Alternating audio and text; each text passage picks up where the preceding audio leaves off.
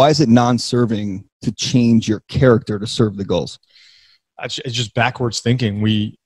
What we do with Frontrunner, and what I think both you and I have experienced, is that if we're purposeful, we have a mission. Go back and watch that episode. Yep.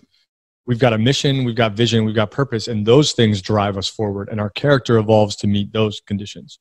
If we're setting goals based on vanity and based on ego, the ego and this sort of quote unquote American narrative of like what success is, then we're actually moving further away from mission, vision, purpose than we intend usually. But I also think that the character that we see people evolve into, while it may fit the movie screens and like get a ticket sale, yep. If we deeply look at some of those personas, they're not the husband, they're not the father, they're not the friend, they're not the leader, they're not the visionary that we actually deeply want to be.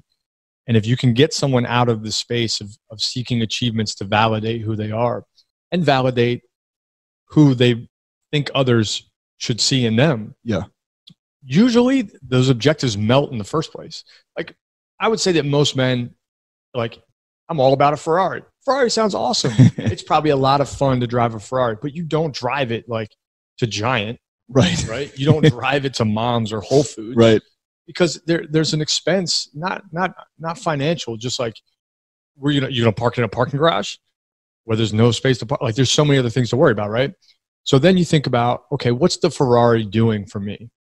And if you're a true car enthusiast, maybe you'd like to work on it. Maybe you'd like to spruce it up. Maybe you'd like to go to the track on the weekends. But I have to be honest, if I got a Ferrari, most of the reason I would get a Ferrari, especially then, was so that people would look at me and value me differently than I valued myself. So the goal, that's what you're saying, is there's no alignment, congruency with, so the Ferrari becomes the goal. Like, I used to have a private jet goal and a 100-foot yacht goal, which is still going to be awesome someday, except I don't need that to make me who I am. Right.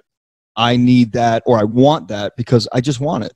Because that's something I'd like to experience and enjoy.